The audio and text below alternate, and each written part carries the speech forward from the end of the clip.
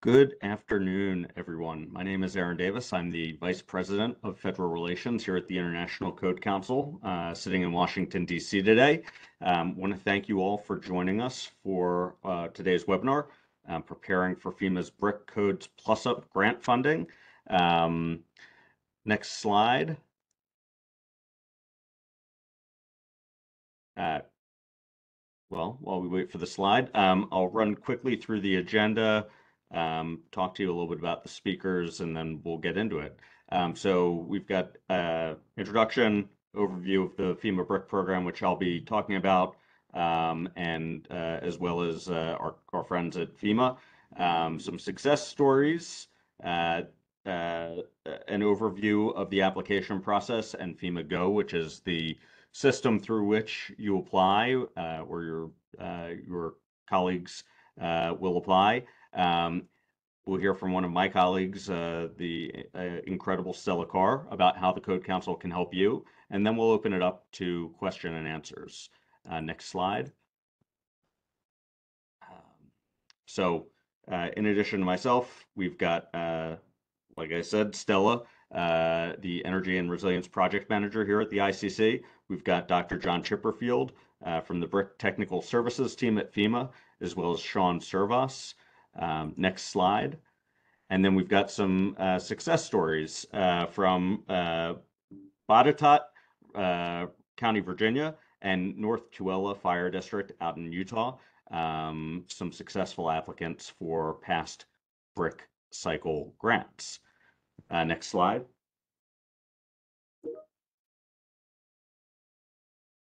So a quick overview about the Building Resilient Infrastructure and Communities program, which we'll refer to as BRIC for the remainder of the call. BRIC has been FEMA's primary pre-disaster mitigation program since fiscal year 2020. It was created with the enactment of the Disaster Recovery Reform Act in 2018. And by the time FEMA developed the criteria and all of the requisite materials to formalize the program, it rolled out in FY 2020. BRIC code related activities are low cost, high impact hazard mitigation. FEMA has said repeatedly that investments in building codes are sort of the single greatest return on investment activity that can be invested in by state, local, tribal, and territorial governments for bolstering community and national resilience. I'll take a step back. The ICC was integral in advancing the Disaster Recovery Reform Act and working with Congress to ensure that there was a focus on greater resources for pre-disaster mitigation. This has been, multi-decades long effort on the part of Congress and external stakeholders to ensure that the federal government was putting money into pre-disaster mitigation before disaster strikes. Congress has spent, probably the last 2.5 decades since some of the terrible flooding in the late 90s and then subsequent hurricane seasons of the early 2000s and 2010s, looking at federal disaster response and recovery costs and trying to get ahead of that and make investments on the front end to prevent those calamitous events from costing federal taxpayers a significant amount of money. And with the Disaster Recovery Reform Act, a mechanism was put in place that funds pre-disaster mitigation, funds the BRIC program, using a calculation of previous year's disaster response and recovery costs. So it becomes a program that is self-sustained, and the goal is to, in the long run, reduce federal spending on response and recovery by making those upfront investments in mitigation activities. So in the wake of the establishment of the BRIC program, one of the ways that the Code Council engaged Congress was to look at various mitigation costs or various mitigation projects and find which are the greatest bang for the buck for the federal taxpayer. And code-related activities, as I noted, often have the greatest return on investment. So the Code Council has been lobbying or lobbied for several years post-Dura enactment and over the first couple cycles of the BRIC program to establish a set-aside or a dedicated amount of money for building code related projects to maximize that return on investment for taxpayers. Last year, much to our joy and celebration, FEMA established a Building Code Plus Up section of the BRIC grant funding opportunity for FY23. Our friends from FEMA will talk about some of the successes that they've seen, but why don't we go to the next slide?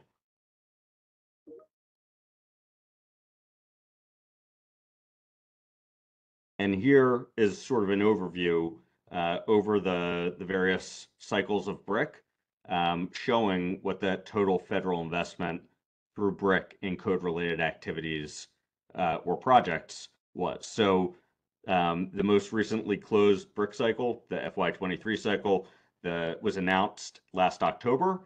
The application period closed at the end of February this year, and a couple months ago, FEMA released sort of the grand total of code-related projects as well as the tally. There was over $100 million available, nearly 53 million of which was applied for and selected for awards or for further review. But while 53 out of 126 million is a fraction, it's on orders of magnitude greater than the first three cycles of BRIC combined, which is an incredible success, and I think speaks volumes to the pent-up demand in communities to seek resources for code-related either adoption or enforcement activities, updating of their codes. Next slide. So some stats here about the last cycle of BRIC and the Building Code Plus Up. 94% of applications Building Code Plus Up dollars were successful. 43 states and territories took advantage of that set aside and put it to use. 70% of the awards came from 29 state agencies. 6 state agencies maxed out their set aside. So that was $2 million for each of 6 state agencies. And then, unfortunately, and this is where we see room for improvement in the FY24 cycle, once that is announced, 11 states didn't use any of their code-related funds. And from an ICC perspective, during the last BRIC cycle in FY23, there were 51 successful projects that ICC assisted applicants and sub-applicants. So next slide. And this is an overview of code awards to date based on cycle of the BRIC program. So we see some opportunity for improvement there in the middle of the country, and we stand ready to assist interested parties in those states, as well as the other states that have already received awards to advance additional code-related project applications. So with that, I will turn it over to our friends from FEMA to talk about BRIC and FEMA Go and the application process.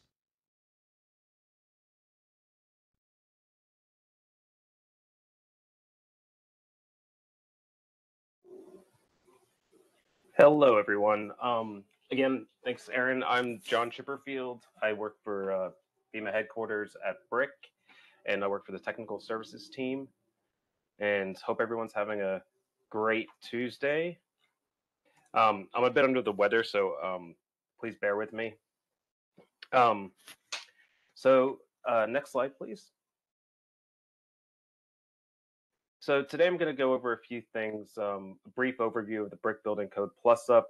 Aaron kind of did a pretty good job of it earlier, but I'm going to reiterate some of that stuff, and how the FY23 Brick Building Code Plus Up went, a few things about what to anticipate in the future, and also some key resources for you to use. Next slide, please. And next slide. This is just a section slide. So to start off,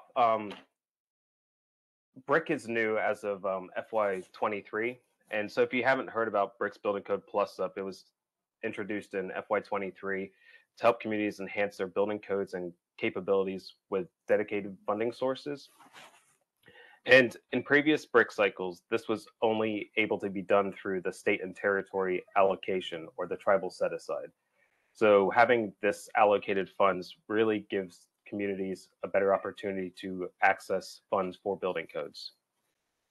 So with that being said, the Building Code Plus Up is similar to the state and territory allocation from previous fiscal years, with a big exception being that this funding is solely dedicated to the building code activities and cannot be used for anything else.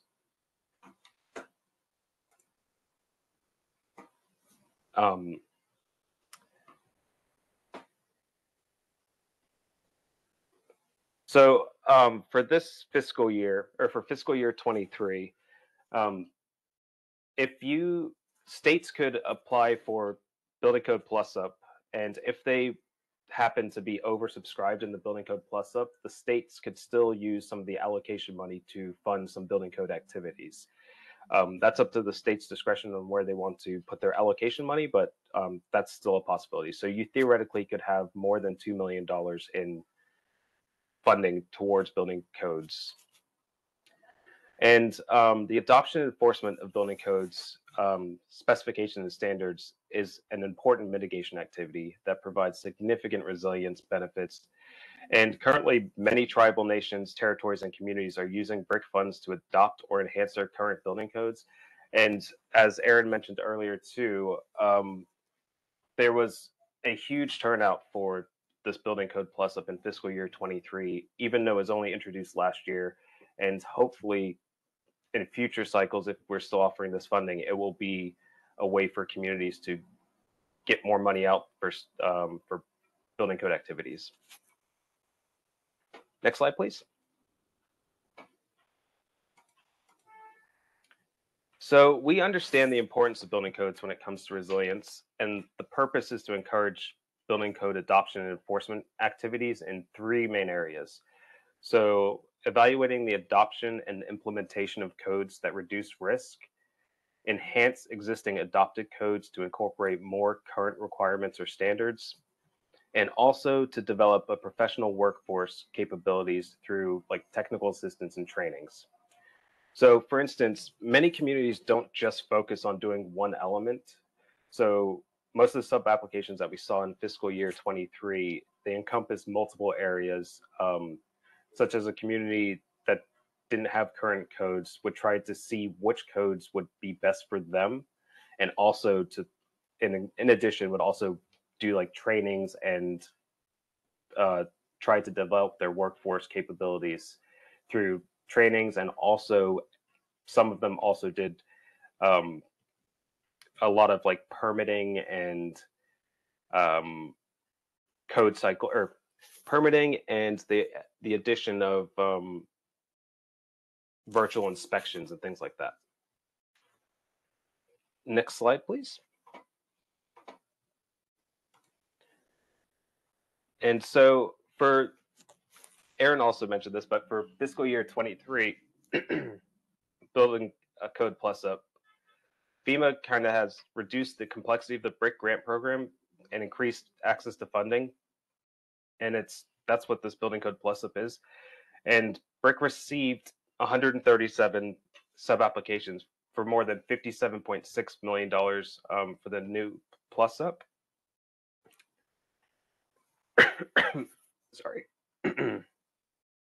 And this is the largest amount that has ever been requested for building codes. But as Aaron mentioned earlier, 129 were actually selected for further review and totaling around 53 million. This aligns with FEMA's goals to increase the adoption and enforcement of stronger building codes and standards. It also supports the Biden-Harris administration's interagency efforts through the National Initiative to Advance Building Codes.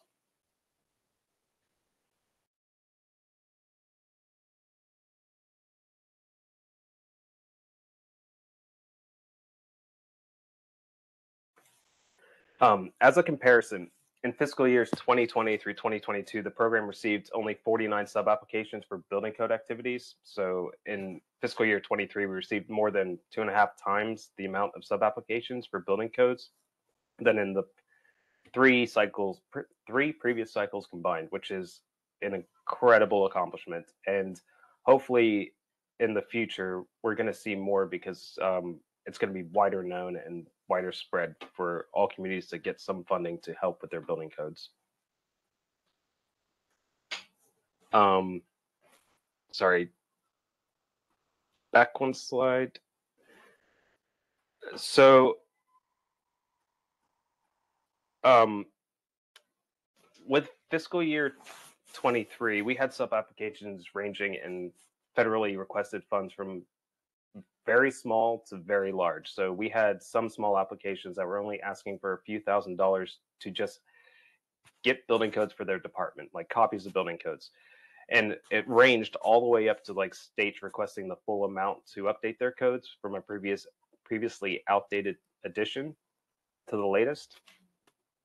Also, within the FY23 BRIC cycle, we had a few economically disadvantaged rural communities, or EDRCs, that created sub-applications. And EDRCs are communities that are below the national income level with a population of 3,000 or lower. And so we had a few of those applications that were able to update their codes and standards. So this funding is really for any community that wants to make the next step to a more resistant codes, or to bring awareness on how important codes are in their communities. Next slide, please. So what's coming up is so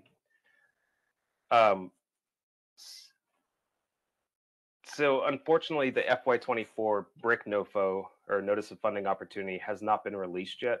So I won't be able to go into too many specifics.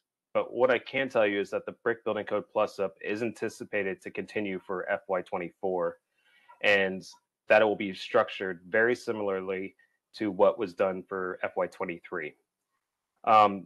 There was some advanced information that was sent out about program priorities and areas of focus so that communities can get started on preparing for the upcoming grant cycle. Next slide, please. So on this slide, these are some resources. They are pretty much, since we haven't released the new NOFO, the BRIC webpage will be updated once that is released to show the new NOFO and also to have some updated program support material.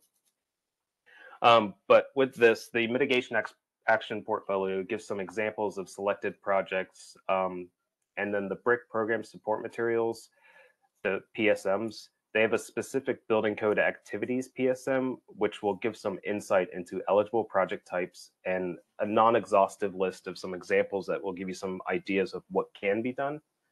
So these resources will be incredibly helpful if you're trying to develop a building code plus a sub-application. And I would just highly recommend going to use these. Even the fiscal year 23 is a very good resource to use and to look into while you're developing a sub-application before the FY24 information is released.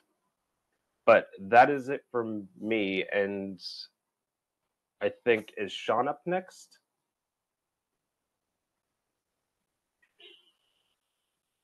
Yes, we can go to Sean next, and I think we might just need to swap for him to share his screen and give us a FEMA Go walkthrough. So, and he'll share more about the application process. Thanks, John.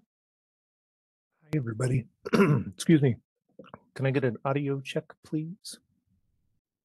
We can hear you. Okay, great. So I don't have a ton of time to go through. Oops, that's not what I want to do. I want to share my screen. I'll try to give you a brief overview of um, the FEMA Go system and what it's going to look like for you to create a sub application for building codes. So this is the FEMA Go system, obviously, that hosts the BRIC program. And for you guys externally, it's going to be go.fema.gov. And you're going to go here. It's going to look like this. You're going to need, if you don't already have an account, you're going to need to sign in with login.gov. This is new this year.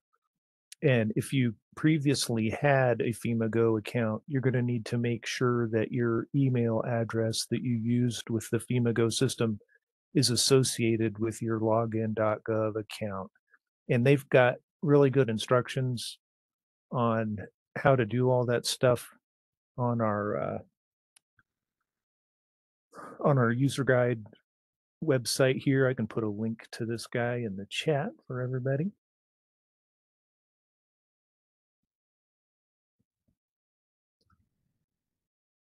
Oop, and here we go. Put that in there. It kind of walks you through all those steps. It's just like signing up for any other web page, except there's that multi-factor authentication using login.gov. So I'm going to jump over to the test environment so I can actually drive around. And of course, in the test environment, it's a little bit different. I don't go in this way. I go in with a username and password, and that's fine. All right. And then this is the home page when you first log in, depending on what permissions you have. You'll have all of your open funding opportunities listed over on the right-hand side over here. And then things that you've already started will be visible here in this home page. Whether if you're at the state level, you could have an active grant, or if you're at the local level, you're probably only going to have sub grants. And if you've gotten something that's been awarded, it's going to be in my awards. So you've got three different things there. So if we go on down, I'm going to have to scroll way down here to find it, because this is the test environment, to find one of these funding opportunities that we've used for testing that actually works. And if I don't get to it quick, I'm going to search for it. Here we go.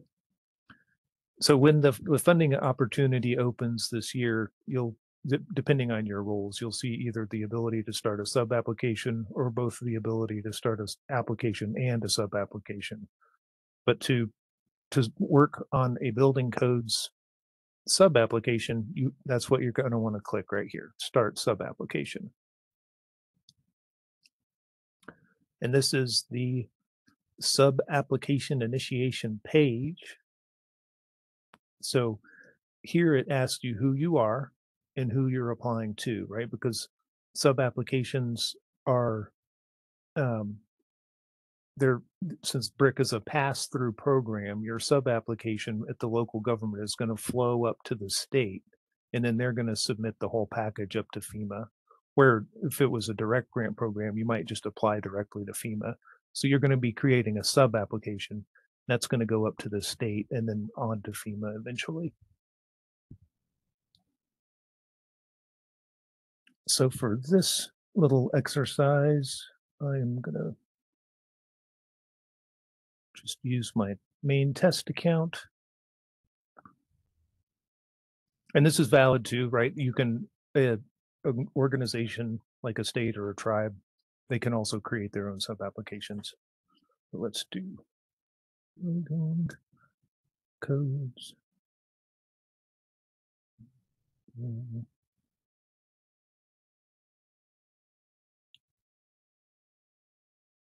All right.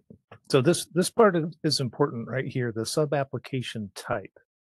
Once you make a selection here, you can't go back and change it. So we want to get it right the first time. And for building codes, they had to put it somewhere. So they put it in a project sub-application.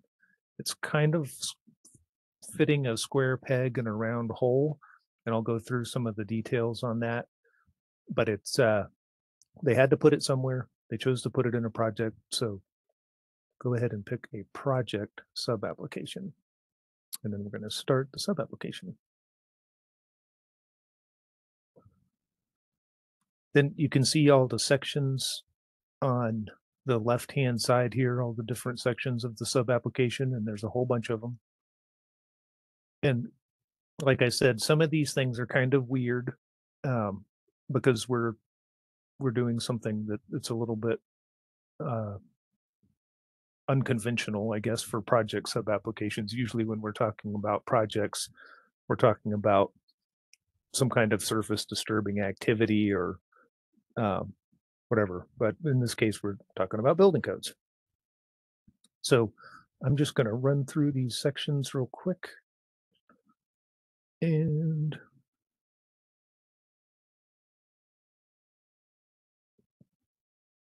try to drive fast here so you guys, we can focus on the important stuff.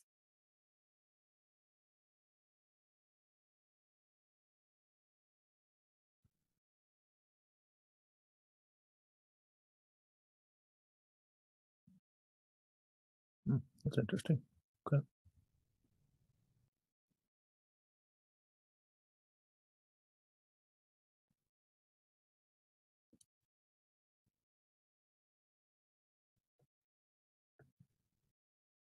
Does want 2 phone numbers and an address.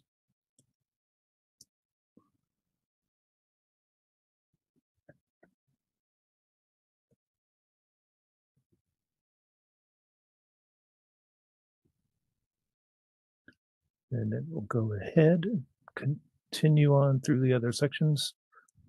This is where you identify the communities that are associated with this activity. It could be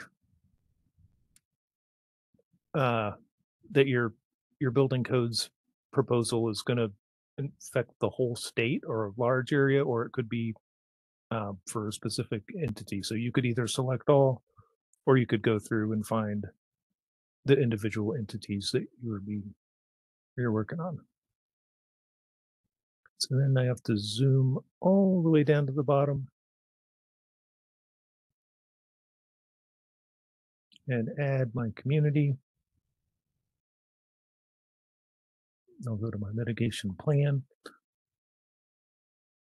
And you guys will have to, I don't remember the planning requirements for a building codes. That might come out in the NOFO, whether or not a mitigation plan is required for those types of applications. All right, here we are in the scope of work section, and this is where we identify that this is in fact a building code sub-application, and we're going to do that in our primary activity type. And just as a little side note, if you need to change the title of your sub-application, you can do that right up here at the top of the page.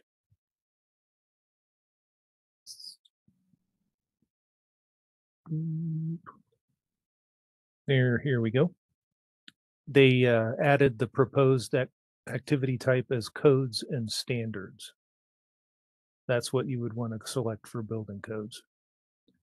And then it's going to ask you what type for the sub activity under those codes and standards. And these are your options. So, and you could have multiple, I think you could go up to 3 or 4 if you choose to do so as optional fields. And then the rest of the questions are in the scope of work are going to get into the who, what, why, where, and when, and how, and all that stuff on how you're actually going to perform this proposed mitigation activity for building codes. This gets into community lifelines and could be, I a number of different things. Probably safety and security would be a good one.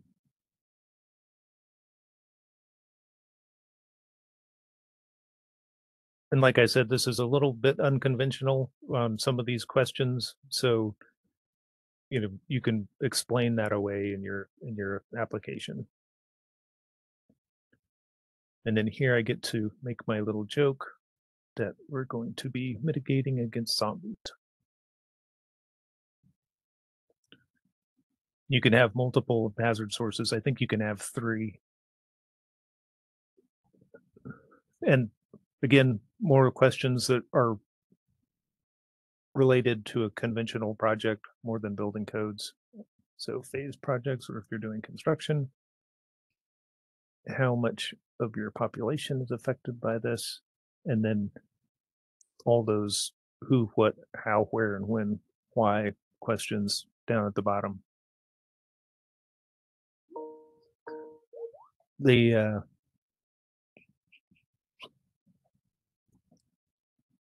so like I've said already a couple of times, some of these questions are talking about things that are specific to physical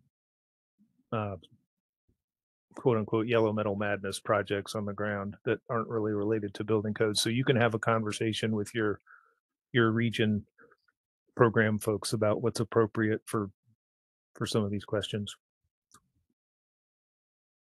So I am just going to blow through them all real quick.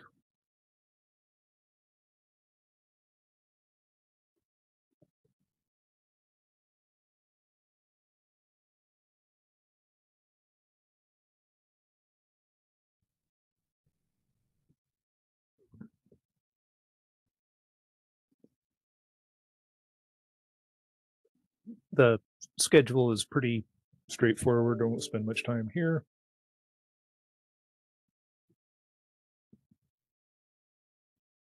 I'm going to save the task.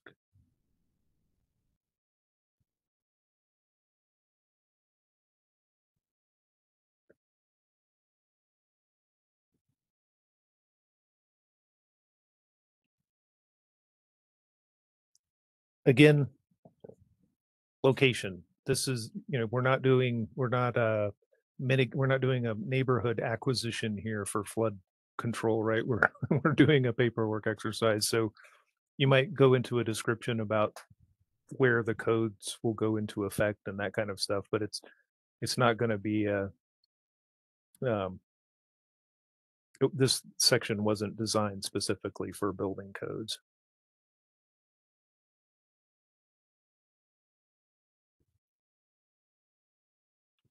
I had a quick question, Yeah. Sean.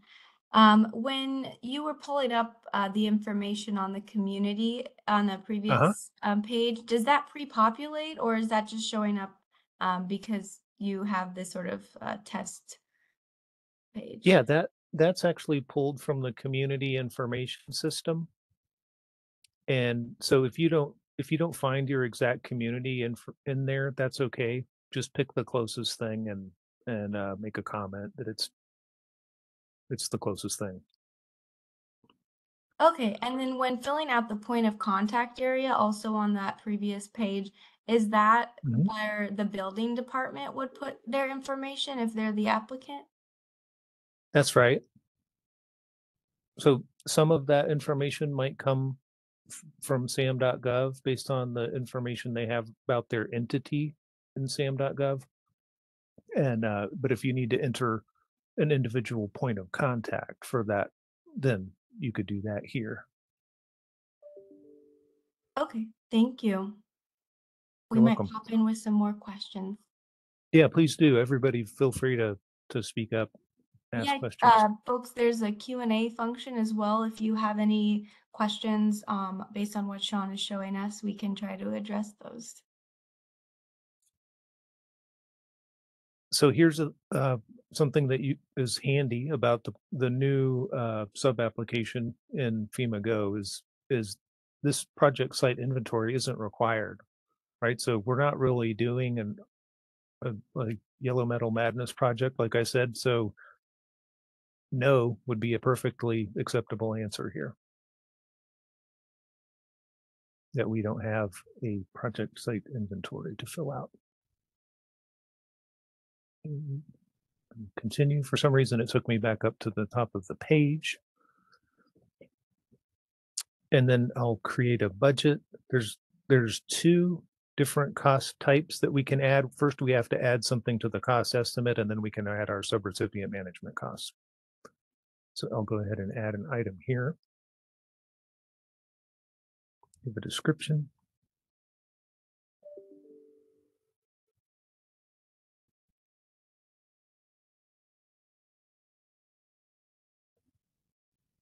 So now that I've added one item to my cost estimate, I get that button again to add the cost type. So I can add my subrecipient management cost. I can add an item to that.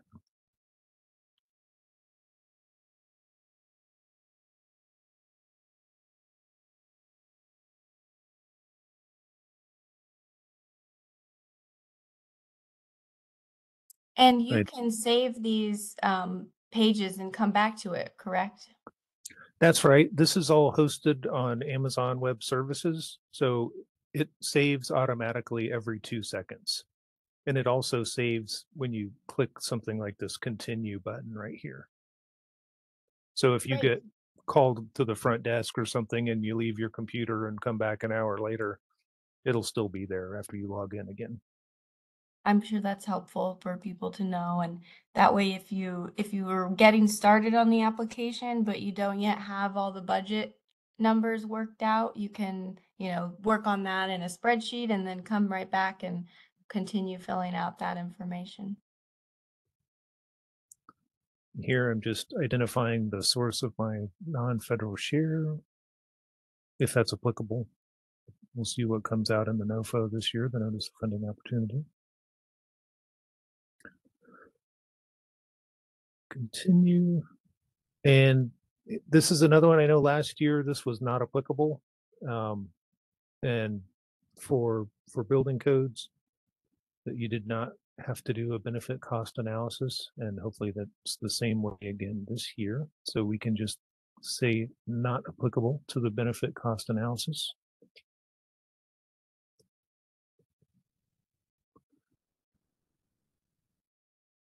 And keep on trucking.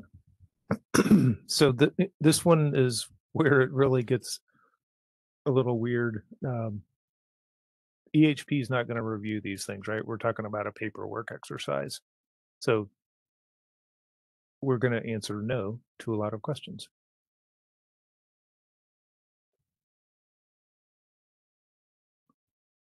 Where, if we were doing a traditional project on the ground, a lot of these things would require significant reviews from our EHP staff.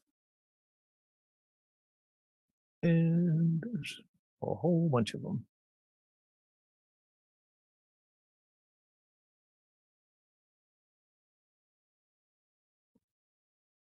Continue. These are the technical Hi, Sean. Could evaluation. you ask, Yep. or could you spell out what EHP means? Sure, that's our environmental and historic preservation team at FEMA. They do the reviews for all the regulatory things that apply to federal funding for environmental, historic, all the different acts, the coastal management zones, CERCLA, RCRA. There's a whole bunch of things here, half of the alphabet that they have to go through to make sure we're covered under all of these things.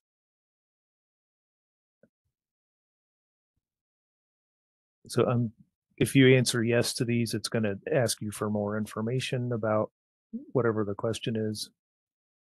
So I'm just going to say no to keep this brief for everybody. Because you're going to talk about success stories after this, right? So I need to keep trucking. There's a summary of your comments and attachments.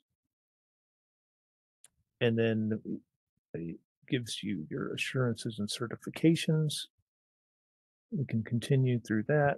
So we're ready for signature. I can submit for signature, and it will take me back up to the top of the sub application. And this task is what will put it in the state's queue for review and approval and submission to FEMA. It's worth pointing out that while you have this draft sub application here, the state can also come in and work on it with you simultaneously, like Dropbox or Google Drive or something like that. Because this is cloud hosted, you guys can be in here working on the same application at the same time, or they can be reviewing your work. The only times that gets weird is if you're actually on the same trying to edit the same field together, you'll get an error message, but that's pretty much to be expected. Do that, and you can submit this guy.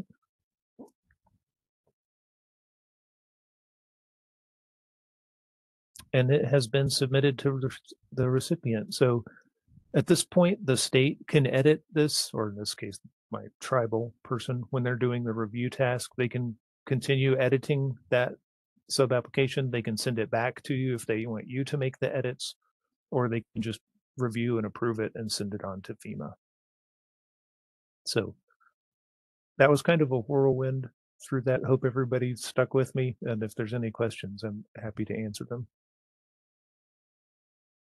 Thanks, Sean. Why don't we take a couple minutes, see if anyone has any questions. Hopefully, this is helpful just so you know sort of what the application is. If you've never gone through FEMA Go before, obviously, you can revisit this recording and reach out to your state contact or FEMA Go support if you run into any issues as you do apply, but wanted to make sure that you got exposure to sort of the different types of information that you'll need for the application portal and what that process looks like. So again, feel free to enter any questions in the chat, and we can also address them later on if there's any that come up.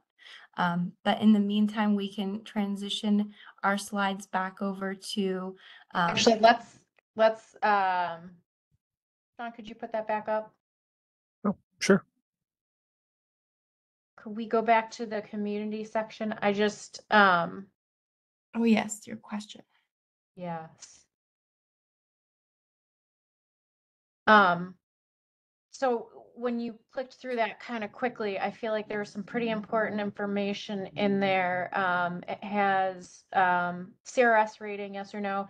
If somebody comes across, first of all, is this information weighted in any way?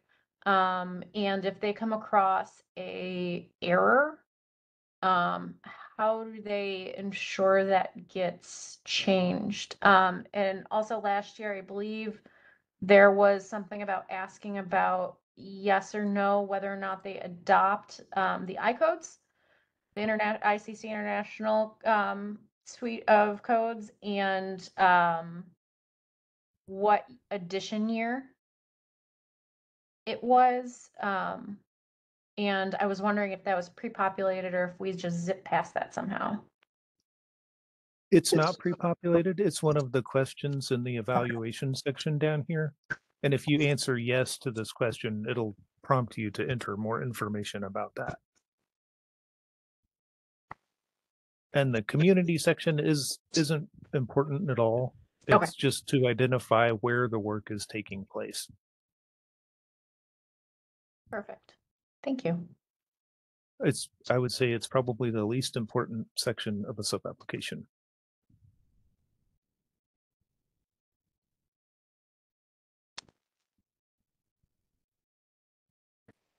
Okay. Thank you.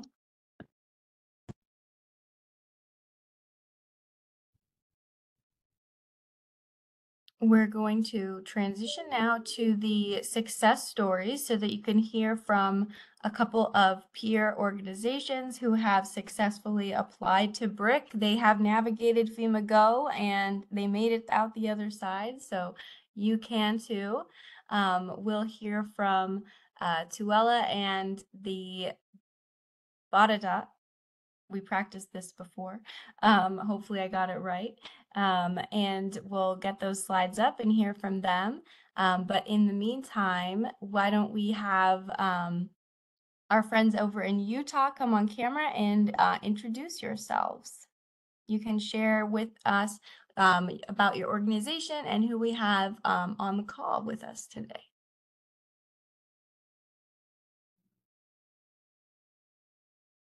Perfect. Stella, can you hear us? Yep, we can hear you. Awesome.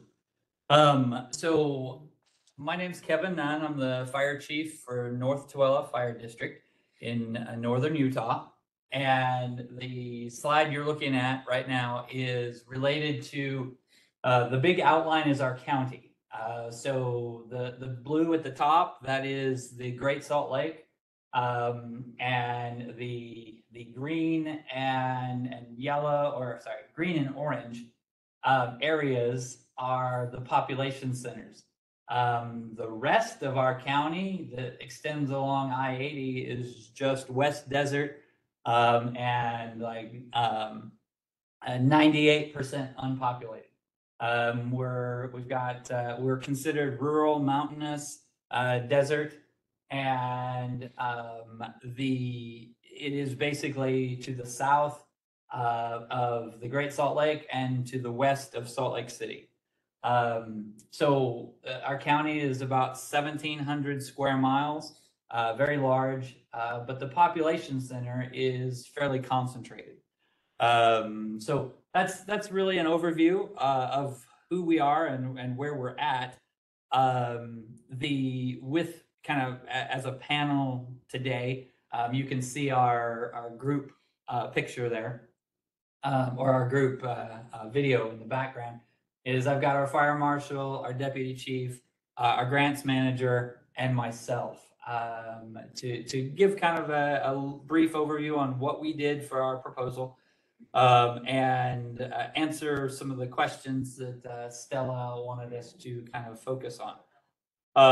So tell us about your BRIC proposal. Okay, so on the slide here, we're replacing 263 key lock boxes to update our fire department access hardware. So we are in a growth explosion because we're immediately west of Salt Lake City.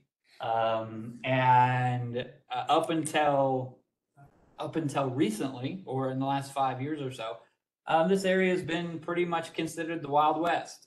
And so now that we've got growth, both residential and commercial, coming kind of through the roof, so to speak, we know, and we've done a needs analysis on the things that we see, and one of those is codes compliance, codes enforcement, codes creation, codes adoption, and so to really focus on our commercial occupancies that are increasing exponentially, we wanted to address an outdated system and an inadequate system that did not allow the fire department to access a building after hours or during unoccupied times. So our entire program was really focused on adding some fire inspectors, adding the key boxes to the fire department address, project management, electronic locks, and a public outreach message system. So, we wanted to kind of show all those elements and how much it was going to cost, and how much we were really trying to convert an inadequate system, adopt codes, enforce codes, and bring all that together before we really have a crisis out here. And sorry. We didn't think to mute the overhead speakers. Sorry. And then the next question was, who or what encouraged us to apply for BRIC? Well, that would be a general email that went out probably nationwide that explained what BRIC and Codes Plus Up was through the IAFC and the Chiefs Council there. And once it did that, it kind of directed us to the ICC. we reached out to Stella, as I think Aaron Davis referred to her earlier as the incredible Stella Carr. And she was very, very helpful. She redirected us to our state contact, and our state contact guided us through the process. With those two things being said, I want to really turn a moment over here to our fire marshal, who can answer why the funding is so important. So Chief's gone through the slide and talked a lot about why the funding is so important to us. This explosive growth that he alluded to is really, we're doubling and maybe even quadrupling our residents in commercial space. So why this funding is so important to us is currently I'm kind of a one-man show, really covering hundreds of square miles of space. And this is going to allow us to get on top of that, get our mitigation efforts, get ahead of the curve a little bit. Chief talked about some of the Knox boxes, but it will also allow us to hire some inspectors and, just stay ahead of that growth. So I'm really excited to see this. That being said, would lead us to the final question, which is, what did you wish to know before you applied? And I'll turn that to Kim. Hi, I'm Kim Pausing. I want to add to that real quick before I talk about what I wish I knew. We at North Tooele are considered a WUI area. So we have wildland fire problems. And so a lot of our growth is butting up against our foothills where we have a huge wildland fire problem. We received a grant from the U.S. Forest Service to help get information out to our community about wildfire problems. But along with that, our fire marshal Buck has had some large buildings that are butting up against, this wildfire zone. And so we need codes enforced that they have some type of fire mitigation in place that helps in case we have large events of fire. And a bunch of our crew right now are actually in Idaho helping fight those wildfires. So this kind of code enforcement is really important, and important for us to let our community understand why we enforce these codes is just to save property, save lives, and make our community a safer place to live. So part of what I wish I knew before we applied, I wish everybody had a Stella. Stella was amazing. She led us to Eric with the state of Utah, Eric Martineau, and he was so helpful in the application of this. I would say the things that you need to know if you've never applied for a FEMA grant, or make sure you go to the FEMA Go webpage and understand beforehand, give yourself plenty of time, understand beforehand what documents you're going to need. And also the relationship with other agencies is so important. We didn't only apply for this for our jurisdiction, we applied for it for our whole county. And so we didn't want to just leave out, the cities. That our two major cities here actually have volunteer departments. So we included them as well. So we partnered with them. Also just your state and your federal agencies for Tooele County has a pre-disaster mitigation plan, which was important to know that they had some of your different documents that you're going to need to apply for. Make sure relationships with other agencies are there in place, because if you have someone you can contact on the fly and say, listen, do you have this mitigation plan? Do you have this documentation? Is so helpful. So, relationships with other agencies in your jurisdiction, in your state, and even at the federal level with Stella are really important. So the things you wish you knew beforehand, relationships are important. Okay, I think that that really one of the things that Buck did not say, our fire marshal did not say, that he did say he's a one-man band, but he also could include that this is the first time we've ever had a full-time fire marshal to work through some of these codes. And so just in the last year and a half, as Kim pointed out, is that our agency is the only non-federal full-time agency in the county. And so by partnering with some of the other volunteer agencies, we were really able to expand the program and really able to put that to good use. So this has been a great process, and our state really was able to help a lot. So we appreciate it. Anything else that you'd like us to cover, Stella? That was wonderful. We'll see if anyone has any questions for you after the next presentation, and then if there's anything else that comes up, feel free to jump in. So I appreciate that. It was great summary. Hopefully that was inspiring for some others, and we'll pass it over to our other presenters from Botetourt, Virginia. Good afternoon. This is Matt Lewis, and I'm here with John McCoy from Botetourt, Virginia. I'm Operations Support Coordinator in our Community Development Department. He's our Planning Supervisor. I'll give you a very short background on Botetourt. We cover 546 square miles, and we're to the northeast, excuse me, I'm getting over something as well, of the city of Roanoke. And back in 1770, the boundaries reached as far west as the Mississippi. So there's a chance some people on this call were a part of that land at some point in time. Our journey for this grant process started from one of the PDF fact sheets that was on ICC's website. And it just gave a little bit of a prompt, and we explored it from there. We are a small team. We only have 5 people in our building department and 6 people in our planning and zoning. So we wear a lot of hats. I can empathize with Ken and Kim, what you guys were saying. The focus of our grant was primarily on tools and training, physical code books, study materials, the associated training and exam costs. That created a foundation. And then we built on from there. It was at an advantageous time when we had a change in our permitting and code enforcement software coming up. So we included that.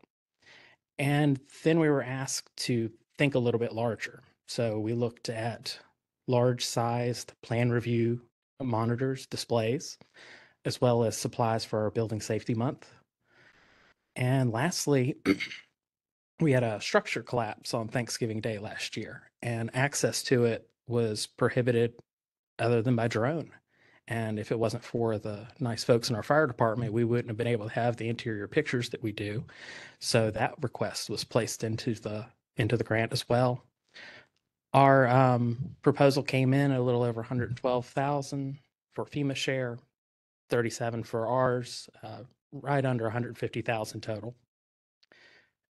You ask who encouraged us to apply for the BRIC grant? Our spark moment, you could say, came from that PDF that was mentioned earlier, and also the ICC's website that laid out previous successes, much as we're doing here today. I was able to take those tools and champion it to the leadership in our department, and they agreed to go ahead with exploring the opportunity. Also, the Virginia Department of Emergency Management have 2 staff members, Debbie and Lauren. I want to shout out because without their consistent encouragement and positivity, I wouldn't have been able to go through all the different steps. The thorough documentation on FEMA and VDEM's websites were also able to encourage us to go through with the application. The funding will take a department that's been working with very little as far as the different capacities that we have, books, computers, and the like, and allow us to catch up to modern times. As a locality with floodplain, wind, erosion concerns, resilient building is very important to us. And before I applied, 2 things stand out.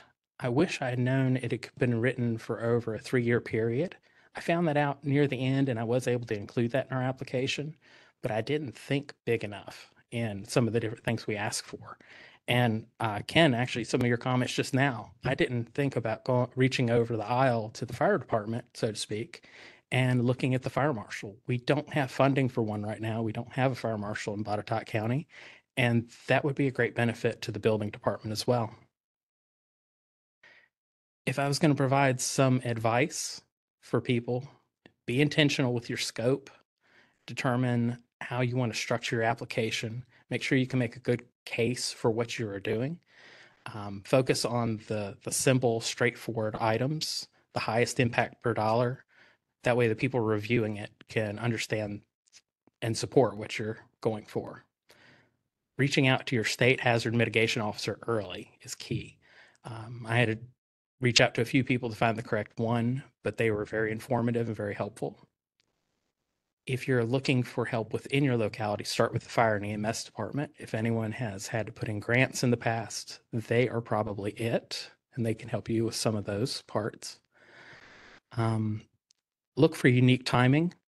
With our grant opportunity, it was advantageous with the changeover for our permitting code enforcement software. And lastly, expect an acronym overload. Every field has them. This one has it, and it can be easily overcome with just a little bit of research. In closing, I would like to just say, just apply, just start it. You don't have a lot to lose other than some time. Get the pre-application or application out there, depending on what dates that are set by your state, if they are the ones passing along the application to FEMA. And it doesn't matter what your background is.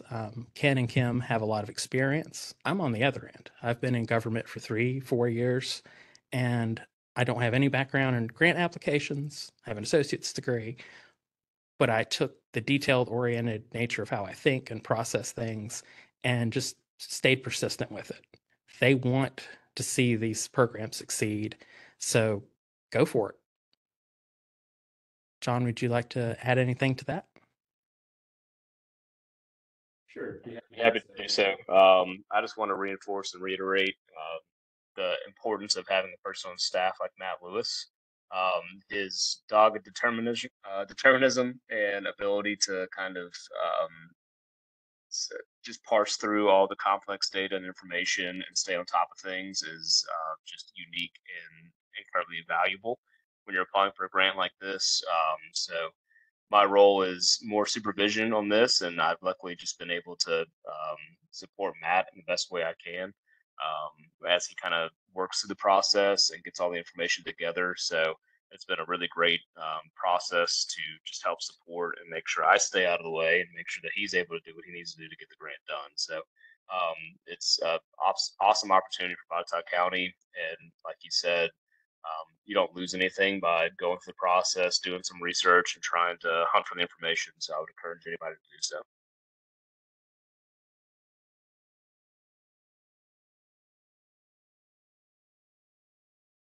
I'll Thank give you it so back over much. to you, Stella. Thank you.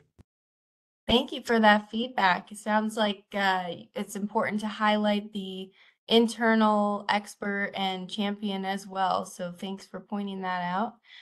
We did have a question come in for both of our community presenters on the local match. How were you able to secure the local match for funds, or how do you plan to, what do you plan to use for that? If you could share on that point would be appreciated. Yes, the local match is coming in the form of where we had planned to change over our software system. We'd allocated some funds for that. So when this opportunity came online, it was just good timing. We were able to reallocate and make that into the match that we needed. And we'll actually use less in the process.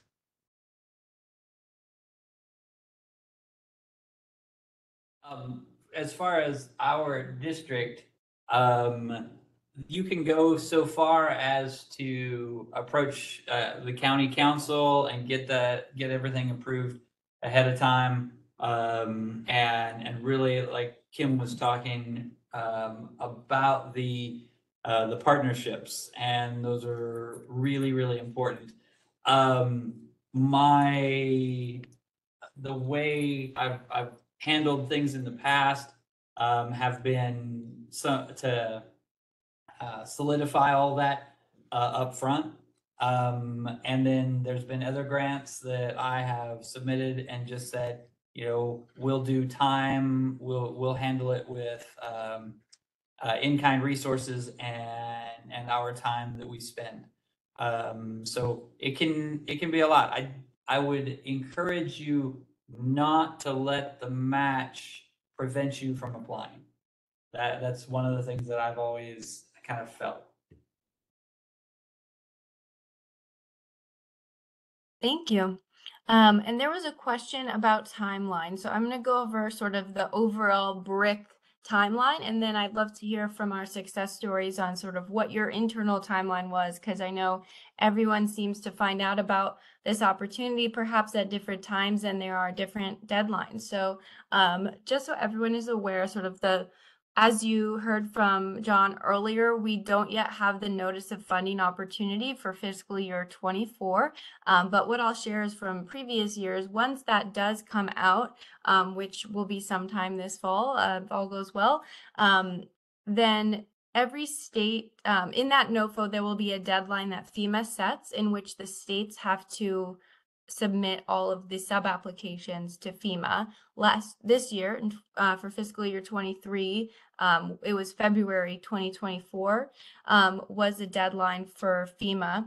And so what happens is each state has their own internal deadline. As you heard earlier, you're a sub-applicant to your state's hazard mitigation office or whatever office it is that is the FEMA designee, and they have the flexibility to set whatever internal deadlines they would like for either a notice of intent. So we do have a resource available, which we can link to, that shares deadlines that we are able to see for different states. Some of them have passed, some of them are coming up, some of them may be flexible, but we see that there is about it could be a couple months, it could be several months. Some of the deadlines are much sooner than that February deadline. But whenever that is, you'll have the time to submit your application to the state, and then they do their internal review, and then we'll submit that to FEMA. Once the FEMA deadline happens, it's several months that they review it internally before applicants are notified if they're selected for negotiation or further review, and then that process begins. So I believe both of our presenters today were notified a couple months ago, I don't recall the date, but sometime this summer, that they were selected for further review. And again, that they may have submitted earlier to their state, and then that application went into FEMA. Now that means they were selected for further review. At this stage, they both are not able to call themselves awardees because the contracts are not signed and finalized. They're still working through things with FEMA. Perhaps they can share an update if they've heard anything else when they share their own timeline. But once that process continues, at this point, probably won't be until beginning of 2025 that they can sort of start the work on these projects. So it's about a year, at least a year-long process from sort of when you apply till when you hear back. But I'd love to hear from our success stories. If you would share sort of if you can remember when you heard about it, about how long it took you to apply, and then what that waiting period has been like. I'll go first. From North Tuella's perspective, I think we reached out to Stella the end of November, and one thing that accelerates or has accelerated things on our end is that our fire district has gone through an extensive needs analysis. And so for all of our high needs, we've already written a grant that, or we've written a narrative which speaks to that. And so when we find grant funding, we're able to just work within that main narrative a little bit and tailor it to each direct agency or a funding opportunity, so that we already know what we're applying for and what we need. And so that means that we have about 12 narratives that are ready to go for any particular agency that is able to fund it in that particular direction. We knew that we had a codes need. We saw this funding. We thought, that's a great opportunity. So we didn't have to spend between a month and 2 months of just writing a narrative. We already had that, which is going to be the bulk of anybody's application. Is it's going to take time to get that narrative finalized. So from the time we contacted Stella to the time we actually applied with the state was about 60 days. And then the state had a review, a deadline of mid-January. And then what they did was run it through a third party that understands the FEMA application process for BRIC. They fed back to us that information on what we needed to do to solidify our grant, and then we sent it in that last week in February. So I hope that answered some questions, and that was and Kim, did you want to add anything on that? Okay. That kind of takes you through our timeline that I remember. Thank you. Matt or John, do you have anything to add for your experience? Since this is our first time around, I'm taking notes from Ken about being ready ahead of time for grant opportunities and the like. So I would just say be open to everything you can learn through the process. Thank you. All right, we have about 15 minutes left, so I'm going to go through my part of the presentation now, and we will wrap up shortly. Give Lisa a second to. Hey, Stella. Yeah. This is Kevin. I noticed in the chat there's a specific question that says, where are these lock boxes placed? Are they yes. for firefighting equipment in far-flung locations? I'd like to just specifically address that and say that within the code, these lock boxes are identified that they have to be located at the front of a building near the entrance. They have to be basically unbreakable. They have to be mounted either on the building or inside the structure of the building, so that somebody can't just walk up to it and access them. These are heavy-duty boxes, and they don't store firefighting equipment. They store the keys to the building. So only the fire department has access to these boxes. And so I hope that answers their question, that they're located in very conspicuous areas, and they're for businesses to adopt, or for our fire department to adopt the codes, and then businesses to adhere to it. Thank you for addressing that question. Awesome. Well, you hopefully have heard from our presenters a bit about what the Code Council has been able to do to assist them. But just to reiterate, we have on our website, and it looks like several people have maybe been poking around the website over the last couple of days, but we have template applications available with some language for, what some of those prompts are you saw on FEMA Go, which provide common examples of, projects that we've seen be approved in the past for BRIC and BRIC Codes Plus Up. And so you can fill out that form on our website and access those templates. We also have a blank one that has just all the questions from last year's FEMA Go application. As Sean and John noted, there may be some changes in the new NOFO, and those would be updated in FEMA Go. So, just be mindful of making sure you're answering the exact question and tailoring things to your community. But if you feel like you don't know where to start with writing these narratives, we have some of those examples available. We're also happy to connect you to others that may have done a similar project to your what you're hoping to do, or get ideas. We have a network of other ICC members who have been through this before, and always happy to help make those connections. If there's ever any services like training, certifications, memberships, things like that ICC can provide, we can connect you with those folks to get the information you need for your budgets.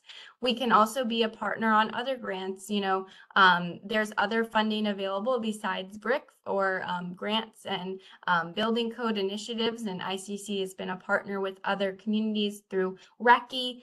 We're happy to help support you as a training provider, and other ways that we can work together, helping you create a custom code, etc.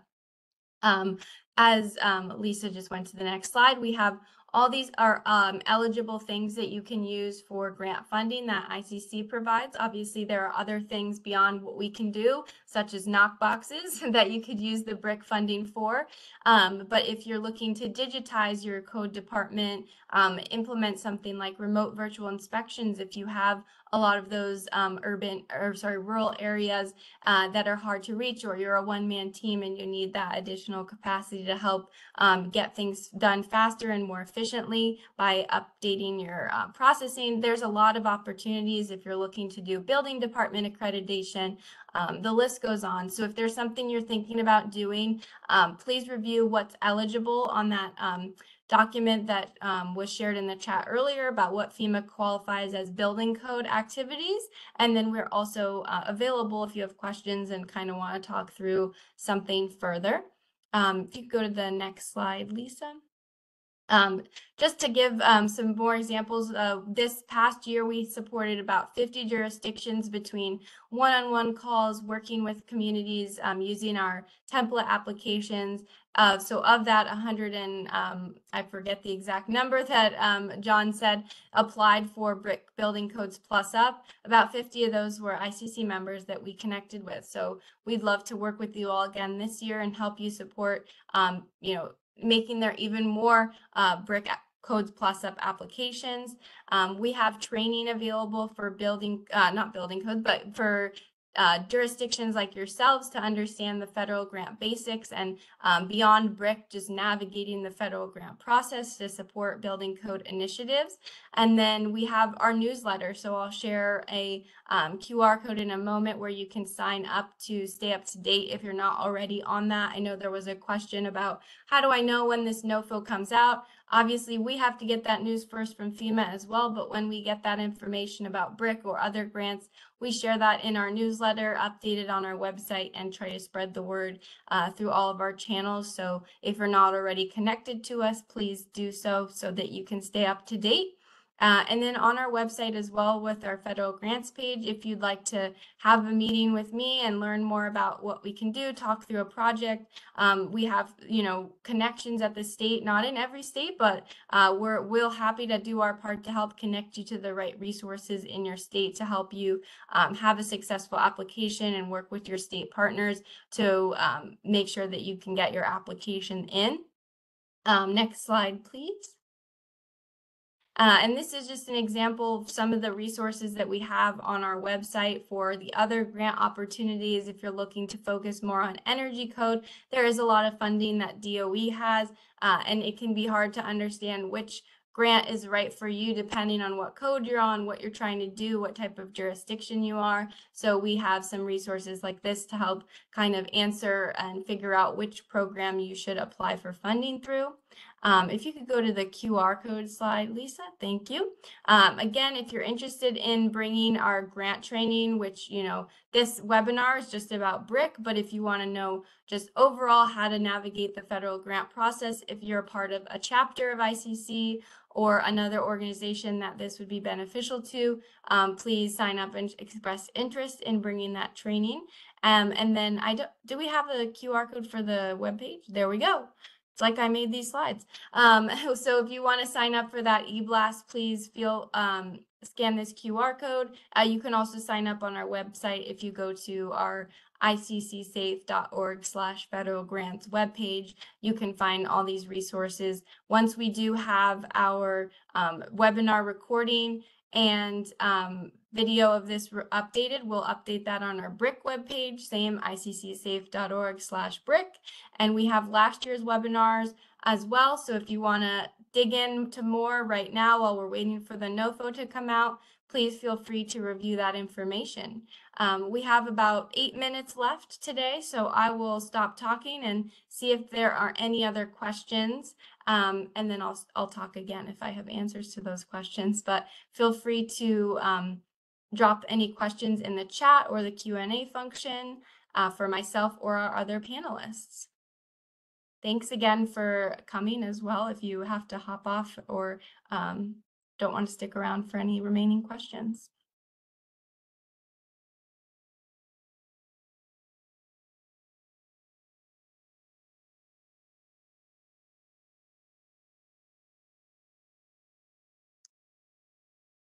I see a question about, are applicants planning to adopt the 2024 I-code? So if anybody is on the call and wants to share their thoughts, if you're going to be using funding to support an adoption of the 2024 codes, we'd love to hear that. It's not a requirement of the BRIC funding that you adopt the most recent code cycle, but it is intended to support up-to-date and current building codes. So keep that in mind. Stella, here in Virginia, we operate off of Virginia Building Code from the ICC codes. So we are always 3 years behind. So we are on the 2021 codes, but then as soon as the next ones are available, we'll be moving to them. Thank you. From Utah's perspective, that's the same answer we have for I-codes. We're 2021. Great. I see a question about the timing of when you might buy something that you're looking to get grant funding for.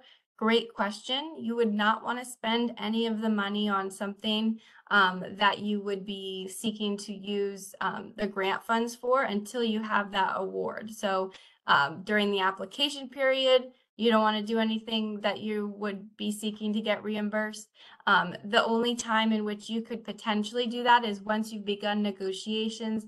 If you have an agreement with FEMA, or if you're working on another grant and they've issued you a pre-award cost letter, which says, we're still working through things, but we're approving that you can attempt to get reimbursement for this once everything's done, but it's never a guarantee that if you spend any of that money, whether it's time or purchasing a material item, equipment and such, that you would be able to get that reimbursed until things are finalized with your grant award. So be careful about that for sure.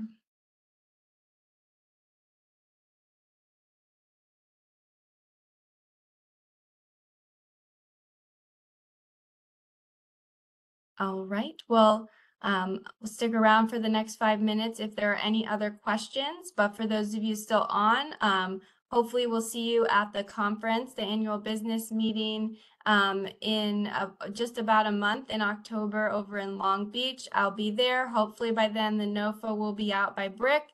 We can talk all things grants if you see me there, and we'll have a session where some other communities will be sharing about their experience using BRIC during one of the insight sessions. So if you would love to, or I would love to have you there. So if you're attending the conference, please come visit that session and learn more about how these grants can help your community on the resilience front. There's a question in the chat about the closeout process after being awarded. That is a great question. I personally have not been in this role long enough to work with a community sort of through that phase. So I don't know that the communities on our presentation today either haven't received a BRIC award in the past. So the ones that we do know of, I think, are still sort of during the active award phase. So I don't know what that sort of post award process is, but maybe John, if you're still on from FEMA, do you have any insights to what your process is for that closeout period? Like you, I haven't been at FEMA long enough to experience that yet, but so I am your same boat. Okay, it looks like Sean replied in the chat that there is a closeout, but it hasn't been built out into the system yet. So there is definitely an element of sort of once let's say your grant is 3 years long, it ends in December. After December, there's still some work that you have to do as far as reporting and closing out that award period. So there's definitely a multi-year commitment with these grants. So it's something to be aware of and make sure that you have champions and those who know about that information if you have people retiring or switching positions, etc., so that you can continue to be successful once you have the award as well.